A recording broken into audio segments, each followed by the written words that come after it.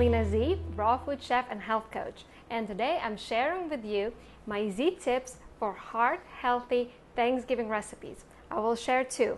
One is my favorite kale salad, and we have kale dressed in extra virgin olive oil.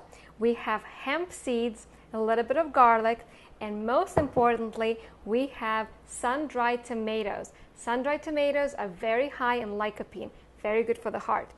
And then I'm going to show you how to make a delicious apple dessert for Thanksgiving. I have about 1.5 apples that I'm going to put into a food processor.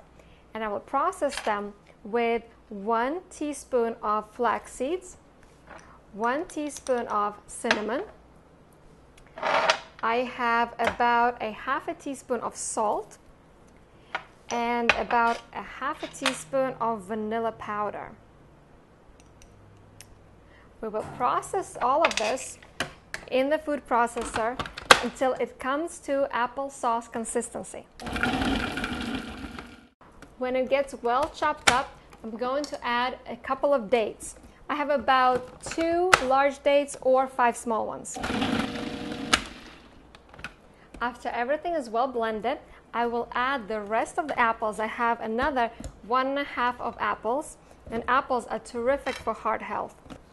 Once everything is nicely chopped up, we can scoop this up and put it into a serving cup. And you can use this as an apple pie filling. You can decorate it with nuts if you'd like. They're also good for heart health.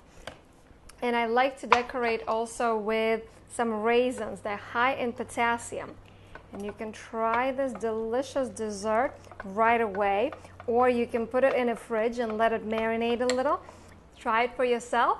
Enjoy your Thanksgiving, and cheers to your health.